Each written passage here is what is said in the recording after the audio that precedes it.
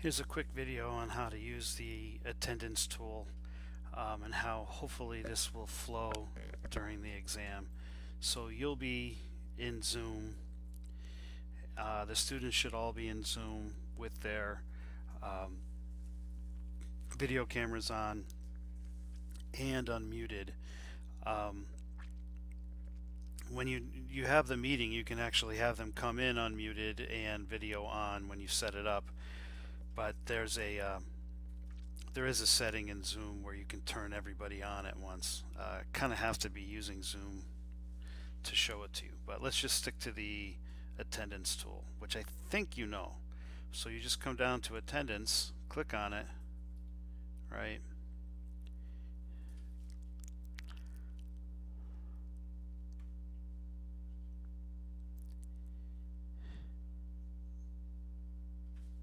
And what I would suggest is that I would, let's say, I would call it out, Daniel Ahmed, and then he would say present, which then should bring him to the forefront, right? Because whoever's speaking, Zoom should bring their screen to the forefront, and then they would kind of hold up the ID, and you would look at it, you know, maybe take a few seconds, and then if it's correct, you would just click on this button. If I start clicking on it, it'll actually start taking attendance, right? And so then XK Arte present, click and go through. Now of course some people are not going to come on time, right?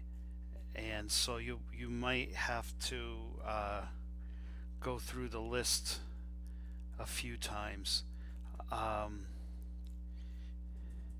I think if somebody comes like really after the start, I think when they join, you hear a little ding in Zoom when somebody joins, or you can set that up,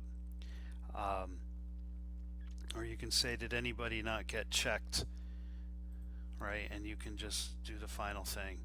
At some point though, you can't be interrupting everybody, right? Else, because some people are late. Maybe a grace period of like 10 minutes to come to the thing later. And the thing is that something is gonna go wrong for some people. There's no way around it, and so we can just do a makeup. All right.